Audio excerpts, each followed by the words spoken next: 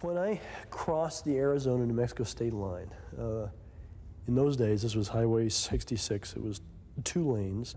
I crossed the line, and almost literally as I crossed the line, I felt a kind of liberation in myself, a kind of coming home and a kind of being free that I had never known before. And it was exhilarating, and it has really never left me.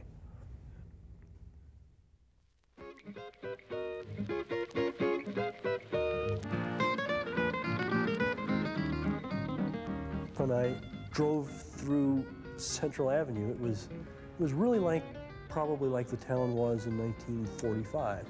It was very busy. Everybody was wearing hats. There were lots of cowboys, lots of Indians, and lots of Army and Navy people all around. I don't know why there were Navy people, but there were. It was a very active, lively hub of this whole region. Compared to Los Angeles, downtown Albuquerque was a real place as opposed to a stage set. Even in the realest of real places in Los Angeles, it always sort of feels that if you go through a door, you'll come out the other side and there'll be nothing there. Here in downtown Albuquerque, you had the feeling that real lives were being lived in real buildings, that real languages were being spoken, that real cultures were being intermingled. It was a very cosmopolitan place, and I liked that immensely. Driving up to the university, you can imagine an 18-year-old who had just crossed the desert for the first time, and everywhere I looked were these mountains and the sky and these views, you know. And so when I finally turned onto the New Mexico campus, I also saw this wonderful, welcoming and nurturing architecture. I suppose even I could tell that these structures were pulled up out of the land. They didn't look like they'd been sort of plopped on the place. They looked like they had risen out of the place. And so if you happen to be as transported as I was by the environment, by the landscape, and to suddenly see that same sort of sensation of coming home in buildings, it was a transforming event. And all the things that I really didn't like about Los Angeles and about certain kinds of crowded, hectic, metallic, modern American places the University of New Mexico did not have. It looked like it had a past. It looked like it had some tradition. It looked like there was something worth trying to belong to. For me, Albuquerque really was literally a city at the end of the world. And that sense of being at the end of the world grew as I returned to Los Angeles time again, and individuals would ask me, you know, where are you now? I'd say, I'm out here in Albuquerque. And they'd say, where are you? You know? And so in my mind, I guess, this is a kind of a Timbuktu, a Marrakesh. We're geographically and culturally so isolated that we're still a kind of a sanctuary and a lost place in a way. And I like that a lot.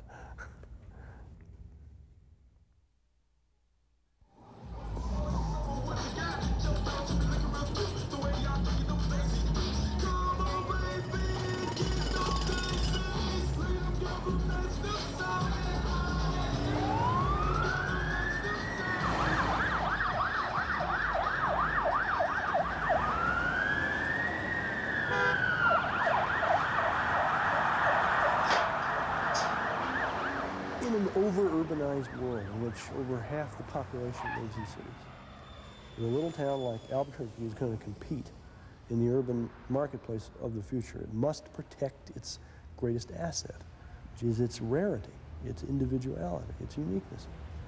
In the future, choice will be key.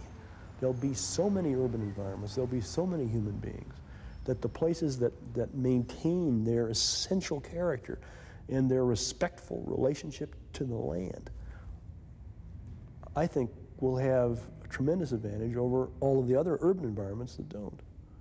So I think that's our challenge in the next 20 years, is not to go for short-term, cheap-shot profits, but to maintain, to hang on to our essential character and beauty. Even with all that's happened to Albuquerque since the war, we are a beautiful place. We still have this landscape. We still have the river. We still have the volcanoes. We still have the mountains. We still have the bosque. We still have our people.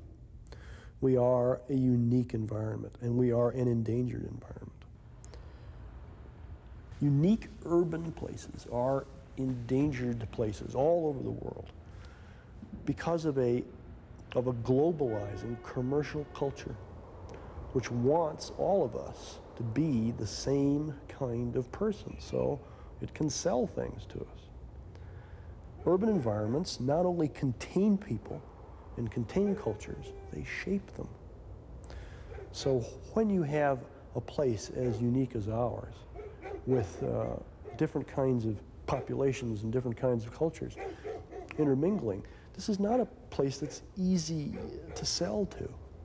So what some people want to do to us is to sort of flatten us out, is to kind of make us like every place else, and that's why we're endangered.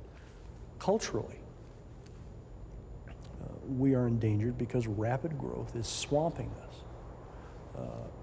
Not necessarily with careless or uncaring human beings, but just with huge numbers of people who know nothing about this town and who, more importantly, have been told nothing about it by our leadership. The collective myth of Albuquerque, which used to be so present in every place we went. When I came here in 1958, I met person after person after person who was proud to be a New Mexican, was proud to be an Albuquerquean, who would tell you at the drop of a hat why they loved to live here, who understood all kinds of things about this place. Now you hardly meet anybody who knows anything about it at all. Now that's going to happen, obviously, if you have massive, rapid growth like we have, but there's only one way to counteract that, and that is to have large-scale, persistent educational efforts on the part of all the schools and all of our elected leadership, and not just the kind of sloganeering that that goes into skiing and the balloon fiesta. You got to talk about real things, real human beings, real neighborhoods. We are and have always been a frontier contact zone, right from the start, right from the 12th century when the great diaspora out of Chaco Canyon arrived, and then the Spanish came, and then the railroad came. And after the railroad, then the Cold War came. And so really everything that's been happening in the West has been happening in Albuquerque in one way or another. We've always been a place that's had wave upon wave upon wave of new immigrants. The scary thing that's happening now is that this wave upon wave is happening so fast that the collective consciousness of the pool of residents is kind of diluting when it comes to knowledge and love of New Mexico is concerned. And so whereas in the 17th century, everything came here very slowly, very, very slowly indeed, by wagon train and other things. In the 1990s, people come here and leave here in a matter of years. So although we have indeed become a kind of modern midden filled with the corpses of national fads and urban solutions, this midden is growing faster and faster and faster and faster, and is sort of covering up or threatening to cover up that very integrity that we so badly need to preserve.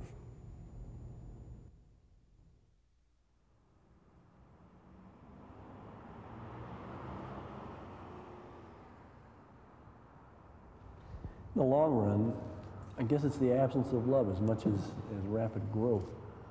It causes eccentric towns like Albuquerque to become endangered places.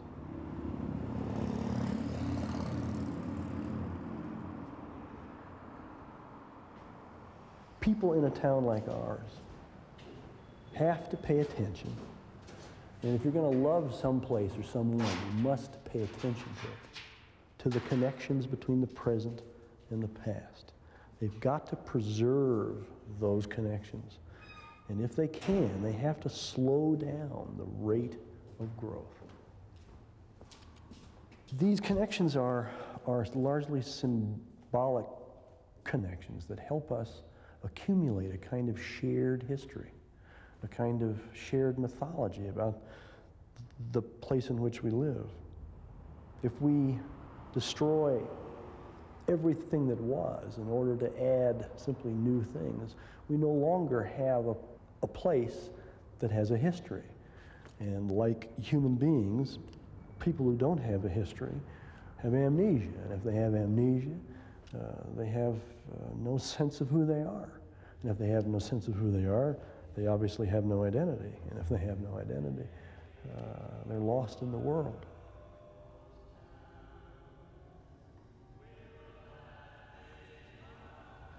So in a town like ours, which is growing leaps and bounds every day, almost every minute, how carefully and respectfully we try to keep the connections with the past alive is the degree to which we flourish, I think, as a town that knows itself.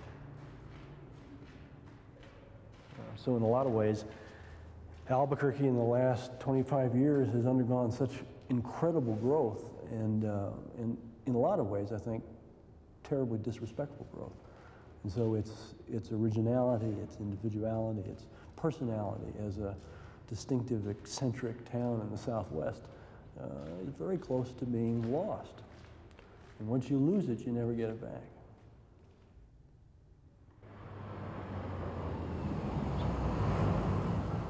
Endangered cities that have worked to preserve their connectedness with the past have realized that their towns have grown geographically, and that the farther from the center that their towns have grown,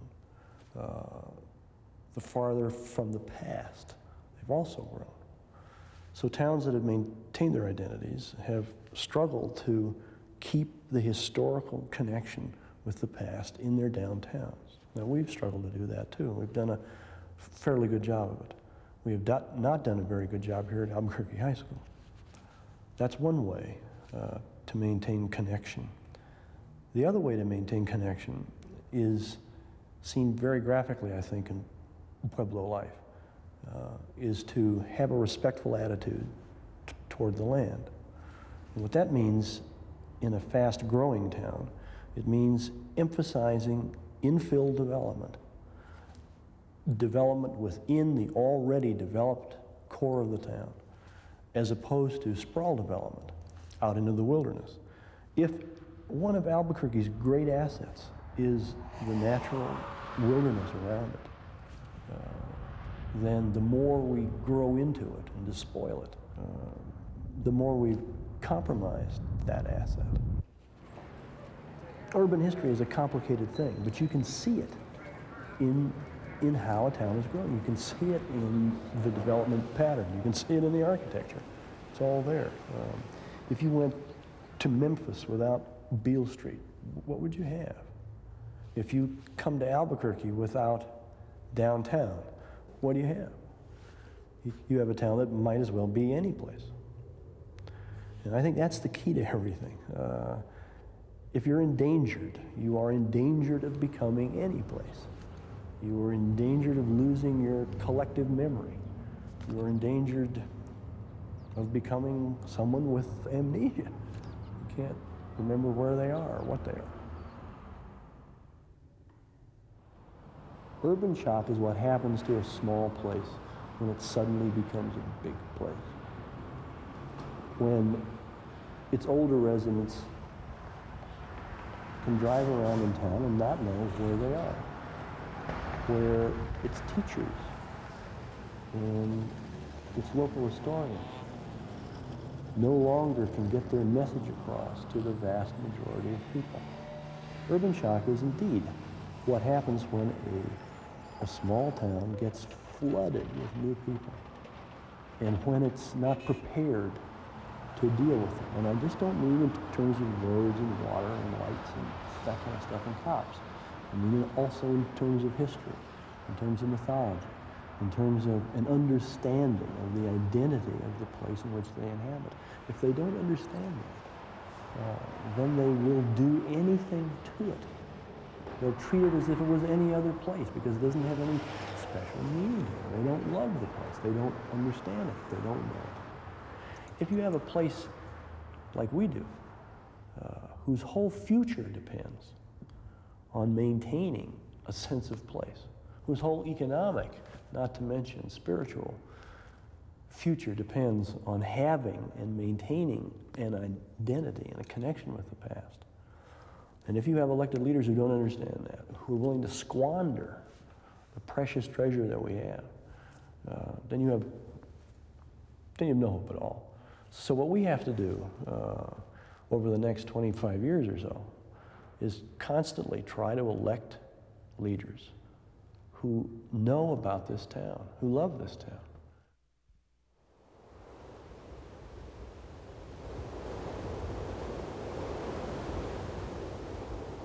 The ruins at Kiowa are in their own way every bit as exciting as Chaco Canyon, not as ruins per se. What they really show you, I think, is the ancient relationship between Anasazi and Pueblos and the land. When you go to Kiowa and you look at those mountains, you know that those mountains are sacred things. That view is like walking into a church. I mean, it's the most beautiful thing. It's like, it is an icon. It is an icon of presence, of location, of time, of direction, and in a certain sense, that sense of holiness that the Pueblos have about our landscape is the key idea, I think. This whole geography is a sacred landscape to them. One of the really intangible qualities, if you live here long enough to fall in love with this place, one of the things that you're falling in love with is a kind of unconscious recognition that there are maybe thousands of human beings who live around you who do believe that the land is a holy place, that the landscape and that the geography is sacred. And I think in a lot of ways that although it's completely intangible and impossible to document, I think that kind of halo of belief and reverence that circles this town gets to you after a while.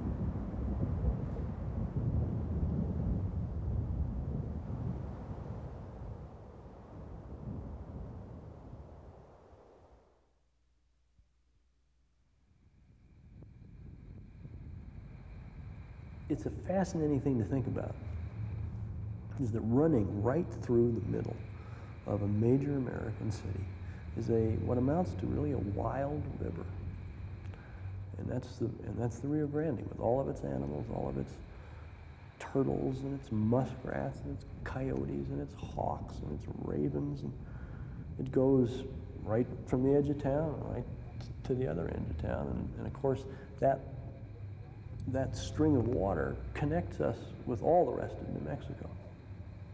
The wildland of the Rio Grande is not a commercial river like the Mississippi or the Missouri. It is a natural preserve. Now what that does is that it connects visibly, materially, palpably, connects Albuquerque to its land. And that is Albuquerque's greatest asset. If you have a particular talent, or if you have a particular beauty, you want to emphasize that talent or that beauty. In our town, we have this river, this unique river, this wilderness river, this wild place that refreshes us and revives us, that makes the rest of the town really bearable.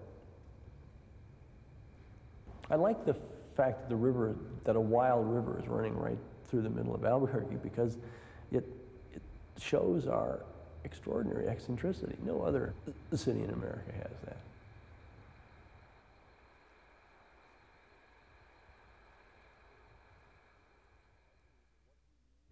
I believe that what you need is catalytic leadership. You need leadership from all levels of the town to come and say, one, this is a beautiful place. Two, we respect this place. We respect ourselves.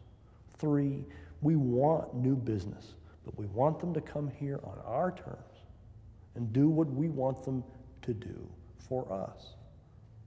We're a wonderful place anyway. Why do we have to give away the store? We need leaders who can help us re-educate ourselves. We need them in business. We need them at schools. We need them at City Hall. We need them in the county. We need them all over. We need people to finally, and I do believe this passionately, to finally stand up and say, we love this place. This is a wonderful place to be. This isn't some junk town that you can do anything in the world you want to do. This is Albuquerque. This is a beautiful place. This is a rare place. This is a place to love and to cherish and to nurture, not to wash over and blade over and build over and write over, but a place to really love and take care of. That's what we need.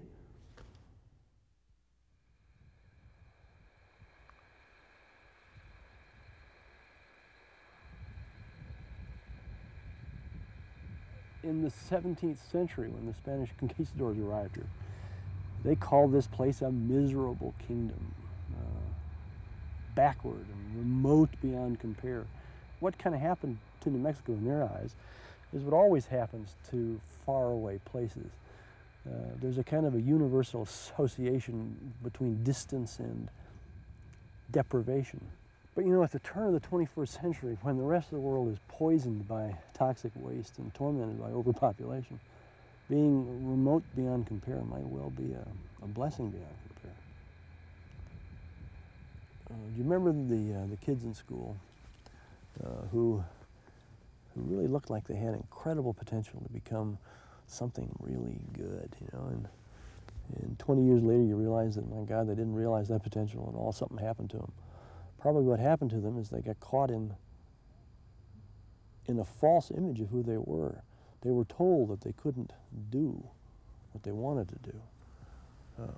In a certain sense, we have been told that by the rest of the world and by our leaders. To believe the negative image of yourself that others project upon you is a disaster. And because Albuquerque is at the end of the world indeed, and because it's a little town with a funny name, we have a terrible, bad reputation around the country as a kind of a jerkwater place, and we tend to believe that. Even with the evidence right before our eyes, even with the most extraordinary beauty right before our eyes, we tend to believe what New Yorkers say about us. We tend to believe what Angelenos say about us. That has got to stop. If we don't stop that, we will always be adolescents. We will always be trying to please our supposed betters. I can't truly believe that living in Los Angeles or living in New York is better than living in Albuquerque. Not these days. We need to really do one fundamental thing, I think. We need to talk amongst ourselves, actively, vigorously, for as long as it takes, to come up with some mutually agreed upon image of who we are. As they say, a shared vision of who we are. And then meticulously and carefully and maturely work to bring that vision about. If that vision is connected to our history and connected to our landscape and connected to the desires and the values of existing residents, then we have the kind of respectful continuity, the kind of respectful growth that will cause us to flourish in the future. If it is disconnected from our history and our landscape, then we become the victims of disrespectful growth. We become dissed in the real sense of the word, and we have no recourse. We fail. We lose our individuality. We lose our hopes for any kind of real quality of life.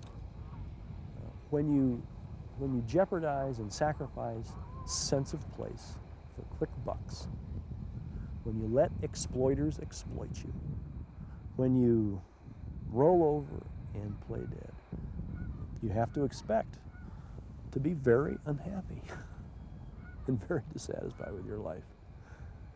If you have some idea of who you are and what you want to be, then you can plan, and you can work, and you can act.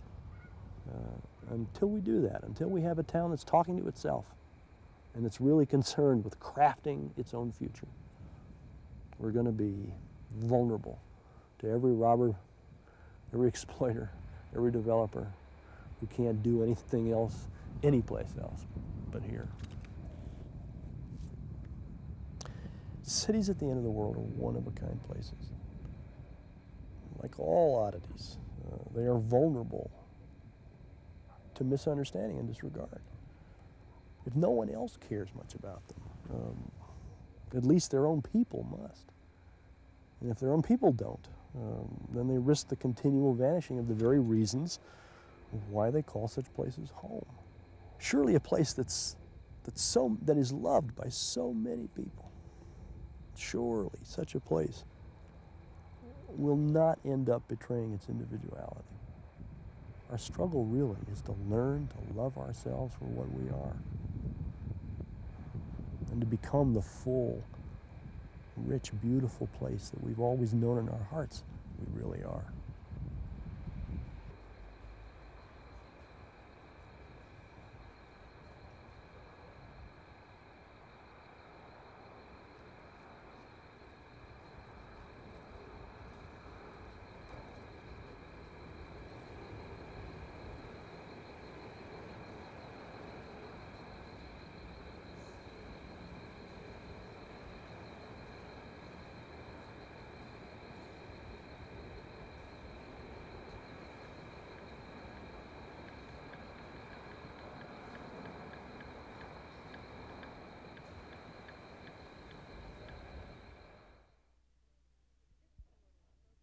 This Colores program is available on home video cassette for $19.95 plus shipping and handling. To order, call 1-800-328-5663.